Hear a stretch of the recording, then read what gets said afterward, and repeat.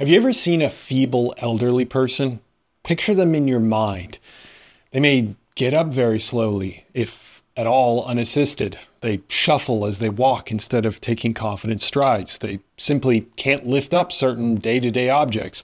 That is frailty. That is age sapping us of ourselves. Now, think of someone of a comparable age, maybe in their 70s or 80s or beyond, yet they stand up without fuss. They move about confidently. They move simple objects without much issue. The difference between those two scenarios is striking. It's overwhelming even. And one of the keys to that difference is a tissue that you use all the time. It is muscle. Even more impressive is that this tissue is called post-mitotic, meaning that once you're born, the same muscle cells propelling you in childhood are the same ones sustaining you 50 years later. That is quite different from many of the other cells of your body that divide and die as needed. So you can imagine that taking care of them is pretty critical, and I'll show you exactly how critical it really is by leaning on this study right here. Now, if we compare young whippersnappers in their 20s against various groups of older individuals in their 70s, we get some incredible findings. You ready for this? Check this out. We have the four groups shown in the bottom left corner of each image. Now, if you've never seen this before, what we're looking at are cross sections of muscle tissue. So each of these blobs, which have defining lines around them, is a muscle cell. You'll obviously notice that some are blue and others are red, which isn't natural. We, and I mean researchers, apply different stains to the muscle cells to identify the type of muscle that we're seeing here. So the stain identifies if the muscle cell is a type 1 or a type 2. Now, a bit like a type A and type B personality. So type 1, labeled in blue, tends to produce less force, but generate force for longer periods of time. Type 2, labeled in red, tends to produce more force, but for shorter periods of time. Now, neither is good or bad. They both serve a function, but as we age, we tend to experience a shift to type 1 as we lose the force generation ability of our muscle cells. So, that context in mind, we tend to shift blue with age. What do you see here? That's right. The old control do shift blue, as predicted and shown across many studies. However, look at the other two old conditions compared to the young. There's certainly more red, but especially in those that strength train. But what's unique about this situation is that these older individuals have been exercising for literal decades, their whole lives practically, just in different ways. So some focused on endurance training, some on strength-based training. So long distance runners or bikers for those in the endurance camp, and powerlifting and strength training for those in the latter. So the main point here is that those who have been strength training for the last 50 years have a closer muscle type profile to young muscle. Still, that doesn't tell us about the actual function or if this is a consistent truth. Keep in mind, I just showed you a single image, not the average data collected from many people. Well, I can tell you that this fiber type difference is still maintained when looking at more people. And as for the functional measures, as in, does this translate into greater strength? The answer is, well, look for yourself again.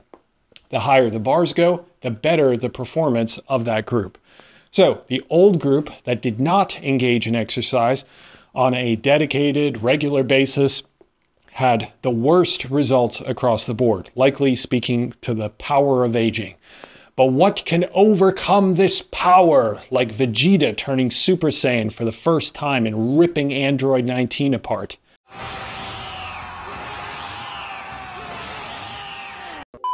Strength training. Not only does lifelong strength training maintain muscular performance, but the participants performed better than those 50 years younger than them.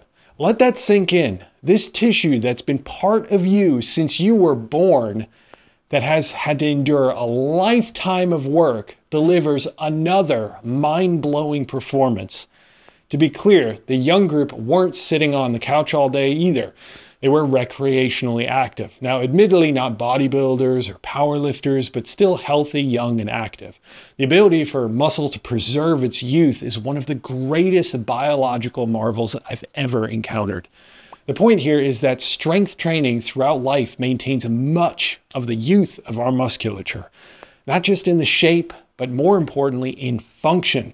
50-year difference. I mean, that's incredible. The reasons are many, from the stimulation to the actual muscle cells that leads them to grow, to express genes that maintain the structure of the muscle cell, to something that happens outside the muscle called denervation. If you're interested, I'm going to be getting into the denervation as well as something strength training does to our stem cells as we get older from a different study. That's all included in the extended video of the one that you're currently watching, exclusive for the Physionic Insiders. Plus, all these perks right here, as you've likely heard me mention many times before. An insider membership gives you access to all my work, summaries, podcasts, live sessions, greater access to the insider community and me, and much more. The link to join is in the description. Hope to speak with you over there. Okay, we clearly saw significant benefits linked to lifelong exercise, and I certainly am not going to turn around and claim that that is now all nonsense, but I would like to note two important things. One, the main study that we've been focused on is a comparative study. So they're not actually following people over 50 years of life. They're simply grouping people based on this exercise characteristic. In this kind of study, we can't officially say if it's exercise alone or exercise in general leading to these results. For example, the strength-based older athletes could all be taking testosterone or have an incredibly anabolic diet or whatever the reason. I do think it's unrealistic to think that exercise didn't play a major, if not the major role in these differences, especially considering that it being a consistent through line throughout the decades, unlike other of these many factors, like testosterone. So my belief, though I can't say for certain, is that exercise is the primary explanation for what we saw. Second, not all studies that look into this agree. Most trend in this direction, but the exact results, for example, similar, if not better, strength in masters athletes is not universal across studies. That is likely explained by the different ways that studies assess the same measure. For example, in this study, they focused on leg press, a great and controllable exercise. However, would these results remain if we looked at something like, a barbell curl, a pull-up? You see, the measure is the same, but how it's measured is different. I'd suspect that's a major contributor for some of these differences in results. To be clear, almost all the studies show these improvements. It's just the degree of improvement varies somewhat. So what's the takeaway here?